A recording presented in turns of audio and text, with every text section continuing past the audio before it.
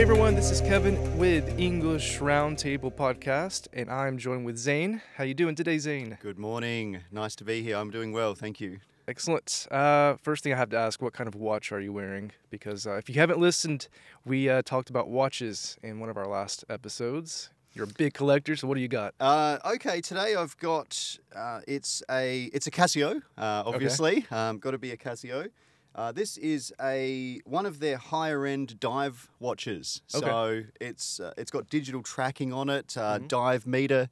You can see the depth that you've been down to, and nice. It tracks your history, like it logs everything. Full titanium body, so pretty strong. Oh, very nice. Yeah. What's the depth? The meter? This one records up to 200 meters, so it's certified to 200 meters. So it's pretty deep. It's decent. Yeah, it's a lot deeper than I'll ever need to go. Exactly. So, It'll do the trick. Yeah, you've got the Apple Watch on there. Yeah. I like it. We've talked in the past episode. I like watches as well, and I really would like to get back to like timepieces and wearing certain styles. But I don't. Man, once I got the Apple Watch, it synchronizes so easily with the phone, and I don't know. I can't get away from it. They are amazing. I don't have one. I did borrow one off a friend for a little while, and it was almost too much for me because it's. I would never have thought that you could have that amount of technology on your wrist.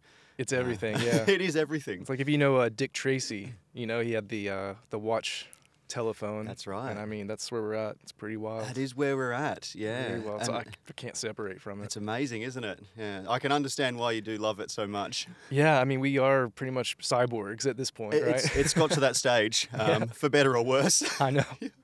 All right, well, that's not the topic, cyborgs, that we're going to have today. Today, I would like for us to talk about comedy, all styles. We're talking stand-up, movies, television, what have you. Excellent. So I figure let's always start at the base, the ground level, and how we got interested in comedy. And would you like to share first? Yeah, certainly. So as some of you may know, I am from Australia, and Australia has an interesting comedy background, at least with my understanding of it. So because Australia is essentially an English colony, when I was growing up, I was brought up with a lot of the English comedy from the 70s. So like Some Mothers Do Have 'Em, things like that. Later on, there was things like Blackadder, and obviously Mr. Bean was in there as well. So I grew up with a lot of the early 70s English comedy. Okay. And then later on got exposed to other stuff from the US. So okay, very good. Yeah. Yeah, maybe a little bit of the same. We have a little bit of age difference, so I don't remember the 70s as far as that goes. I remember I got into the reruns of more of the like sitcoms, those types. Maybe not sitcoms, but especially like Samson and Son. Yeah, the I remember Jeffersons, watching a little bit of that. Those types of shows. Yeah. And then I went into Blackadder. Yeah. And Oh, Mr. so you got Bean. Blackadder? Yeah. Nice. In America, we have what's called PBS, Public Broadcasting Service. Yeah, I'm familiar with PBS. Yeah. So it's all free, and for some reason, like every weekends, they would have like a British comedy block. Right. In the evening times. Yep. So that's when Blackadder come on. Nice. Mr. Bean. I can't remember. There's a few I'm others. struggling to. I did some research earlier today, as I mentioned before, and I'm just struggling to the names aren't coming to me. Right. Well, that's okay. We can move forward in the years. Yeah. That's okay. Yeah. Later on, in terms of English comedy, things like Black Books. I don't know if you've ever seen that. I know it. Yeah. That's pretty good. Yeah, that's good. Red Dwarf as well. I know that one. 80s and 90s. Mm-hmm. So of course, Monty Python. Monty Python. Can't forget just to name them. How could I not mention Monty Python? So that's the kind of stuff that I was first introduced to, and I can remember watching that stuff when I was sort of 10, 11 years old. So that's kind of my first introduction. I got into the older stuff like the Marx Brothers, right, those movies, right. and Abbott Costello, and the Three Stooges. Yeah, classic. I was like, child. I loved watching those because they're kind of that. It's a lot of movement and action because there wasn't a lot of talking. Especially back then, they didn't have a lot of speaking parts. I don't think for television they had or movies. the recording technology to put that in back then. So yeah. So just the physicality of it was really good. I even got into like the The Silence, of course, Buster Keaton, and I'm a really big Harold Lloyd fan. Right. Do you know Harold Lloyd? I know the name. If there's a very iconic picture from those times of movies, and he's hanging from a clock tower. I don't know if you've seen that. I've seen that. But that's Harold That's Lloyd. him. Yeah. Okay. And when I saw him, that's what really just blew my mind. I really enjoyed those. And for me, that's actually what kind of started me into the comedy, the physicality of it all. Okay, so you've gone back a long way. Yeah, I really like the old stuff. Buster Keaton, you mentioned there. Yes. Big fan. Oh, really? Discovered him recently, actually, purely by accident. Thank you, YouTube, for that one. Doing all his own amazing stunts. The stuff that he did back then puts modern stunts to shame. And it was all actually happening. There was no stop footage or anything like that. Like, they were all timed real stunts. Yeah. And if they didn't go right, he could have easily died. So yeah. Just amazing stuff that he was doing back then. Yeah, so, he was his own stuntman. He was everything. Just amazing. He actually, there's a story, I think it's true, we'll have to search it, but that he broke his back and he didn't know it for years. Right. Because he just went through so much pain through all of his stunts and through all of the things that he had to do for his films. Imagine that. Yeah. The other thing that you mentioned that I liked is, because it's all real, is they had to use camera tricks for a lot of them, so it would look real, like maybe someone's falling off a building, but actually it was just the way the camera was angled. Yeah. That kind of stuff I really liked. So early use of technology as well. So yeah, exactly. But it's amazing. I just stumbled upon him one night fairly recently and ended up watching him for hours, just clip after clip after clip, and it's great. I couldn't believe it. Yeah. So I'm a recent fan of his. All right, there you go. Yeah, like you mentioned, it beats all of the kind of stunts that you might see today, because it's all CGI or it's on a sound stage, so it's not real. That's right. But yeah, I like the real stuff. That's what really excites me. It was guaranteed realness with him. Yeah. That's what I like. These days, you don't know. You don't know. If I mean, there's obviously some danger to modern stunts, but I mean, back then it was genuine. So. Yeah. So yeah, that for me that was kind of where I got led to, and then of course, like for America at least, in the 80s, 90s, the huge boom of comedy movies just came out. Yeah. And like Saturday Night Live. Saturday Night Live. Kind of pushed that forward. Yep. Like a sketch show. Yeah.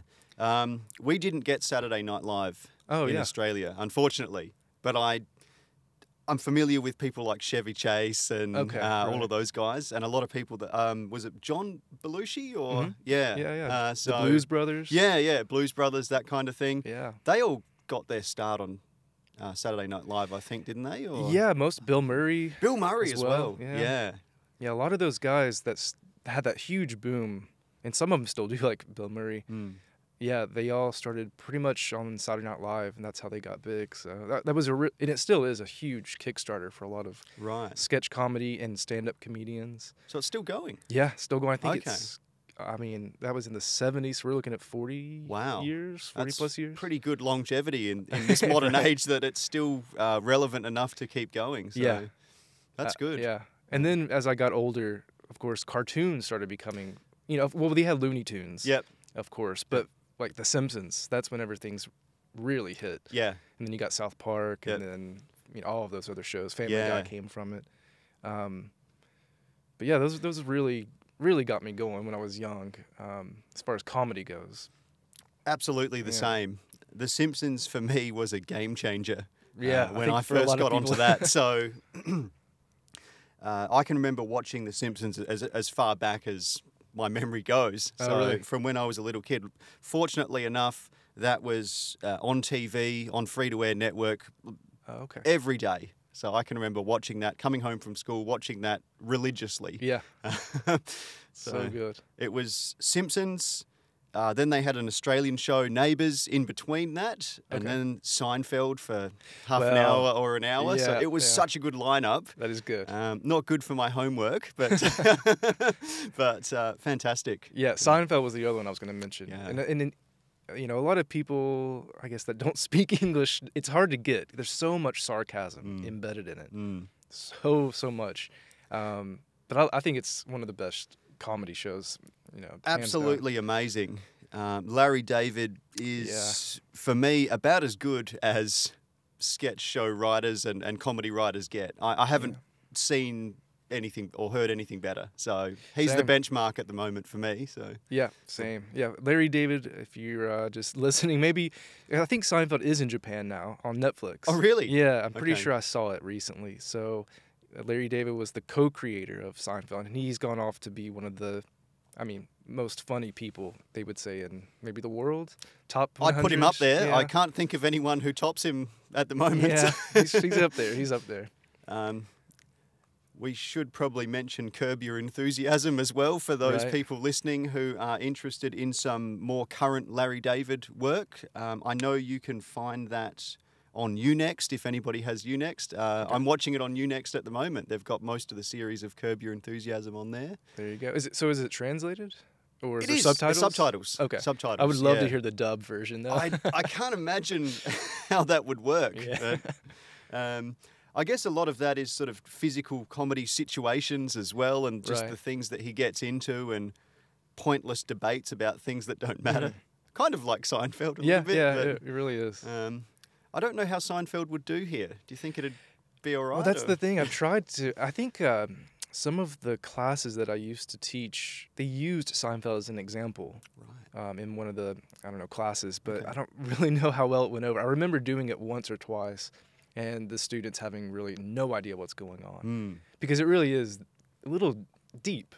It can be, yeah. You know, the comedy has nuance Yeah. and it's got, again, sarcasm. And I think it was just difficult to catch what was actually happening or like what we were supposed to be laughing at. Yeah. There's a lot of stuff going on. Like Yeah, there's multiple themes per episode, and there's a lot of recurring themes that can last the entire series sometimes. Yeah, a lot of callbacks. That's right. For sure. That's right. And if you hadn't been watching the whole thing, it wouldn't make any sense to you. Yeah, that's a good point. Very good point. So let's dive into another side of comedy with stand-up comedy. Right. I know we've talked off air. I'm a huge fan. I know you are as well. Yep. How about that? Do you remember who you kind of first started listening to or who kind of sparked your interest in stand-up? Okay. Ooh, that's a tough one in terms of my first memories of stand-up. Or just someone that maybe catapulted your full interest that you wanted to keep listening. I did actually see, when I was younger, I was a Jim Carrey fan. Oh, The right, Mask, Dumb and Dumber, that kind of thing. Mm. And I remember seeing some of his early stand-up when I was a kid. And I thought, hey, this is actually pretty good. He's not just a sort of slapstick, silly actor. He can actually get up on stage and perform a decent show. Yeah. So that's one of my earliest memories. Then I got into people like Carlin and Bill Hicks and very adult political comedy like that. Fairly early on, I can remember watching that in sort of late elementary school and junior high school. And those guys changed my life, so to speak. Just hearing them make everyday situations and very political hot topics, make jokes about them. It made me realize that, hey, it doesn't have to be serious all the time. You can enjoy these themes, even though they are super political and controversial. So, yeah. Well, I think that's why I like stand-up so much, is because it can take these serious situations that get totally out of context, pulled out of context, especially these days, and they're able to make a joke out of it. That's right. And have comedy to it. And then they actually make it make sense through laughter. Yeah. Which is even better. Yeah. And yeah, that's something, especially like in Japan, I don't think I don't think it translates, or I don't think it can translate very well. I can't imagine it doing very well. I often watch people like Hicks and Carlin on YouTube, and I've played my wife some of the clips, and she kind of laughs a little bit at it, but I don't think it really gels with what she's used to, possibly. Right. So, Well, I'm thinking even in Japan, I don't. In a moment, we're going to go through the different styles of comedy in Japan that they have. Definitely. But I just don't think even in the Japanese language it could work, because it takes a lot of sarcasm and stretching the truth, like a lot of hyperbole in comedy and stand up, because most of it's just saying the most ridiculous things that, like, are not real. It's a joke. It's all a lot a of joke. twisting of things and Right. And I don't know. It's just hard to know because like you mentioned your wife's it's difficult for her to catch it, and yeah, definitely my wife has a hard time. I mean, I don't think she could handle it. You do have to have a high level of English as well. Definitely. To get definitely. that. So. That's probably where I might fall down in terms of Japanese comedy as well. Exactly. Yeah. There could just be a language barrier that's preventing me from getting certain bits. Right. Like I can't imagine watching high-level stand-up with English as a second language in English. Yeah, wow, that'd be hard. You'd miss so much. Very much so. And that could be what's happening with me in terms of Japanese comedy. Yeah, it's definitely cultural too. It's got to be. Which is weird though, because for example, Jim Jeffries is a huge Australian comedian, and he actually came to Tokyo last year. Right. Did a big show. Oh, okay. So the thing is, even though it is cultural, it's almost made worldly. Like anybody that speaks English could pretty much understand what they're talking about.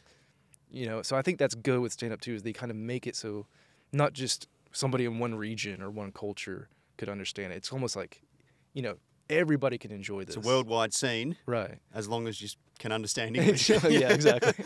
So that could be it. Yeah, I totally understand that. There's comedians that I like from Australia, a lot of them from America. So even growing up in Australia, I watched a lot of English comedians and a lot of American comedians, and all of their stuff still made sense. Yeah, there were occasional cultural references that I wasn't sure about, like they might be talking about a popular cereal in America or something like that, and we didn't have it in Australia. Oh, right, but okay. Just small things like that. But for the most part, they talk a lot about worldwide news and issues, and we knew about that in Australia, so we could understand what they were talking about. Yeah. And it was funny. And not even, yeah, exactly. And not even that, just even like you said before, the everyday type of life that you can relate to, family, friends, some instance in a restaurant, those are really good too. That's right. When you could just, almost anybody can relate to it. Yeah. Once they say it, it's like a light goes off and, why didn't I think of that joke? That's what Seinfeld did so well, right? I think. Just everyday situations, and famously it is the show about nothing as well. Yeah. And it really is. There are episodes where just nothing happens, but there's still a plot and there's still things going on and there's still a lot of activity, and it's so well written. Yeah, I think that's what makes it. Yeah, the parking lot. Yeah. Or the parking garage episode. They're just walking around a parking garage looking for their car. Have you ever done that? A little bit. I have actually done that. I mean, I've been in a similar situation, so not quite as much going on, but I've had similar things happen in a parking lot. So relatable. Yeah. But the way they turn that into an entire episode, amazing. Yeah, pretty amazing. All right, let's take a look at some more of these Japanese-style comedies. There's 4 or 5 that I'll go through. One I think that we're familiar with is called Manzai. This has been part 1 of 2 parts that Zane and I talk about comedy. If you enjoy, please stay tuned for the next episode where we will specifically talk about Japanese comedy. Thanks for listening, and we'll catch you in the next episode.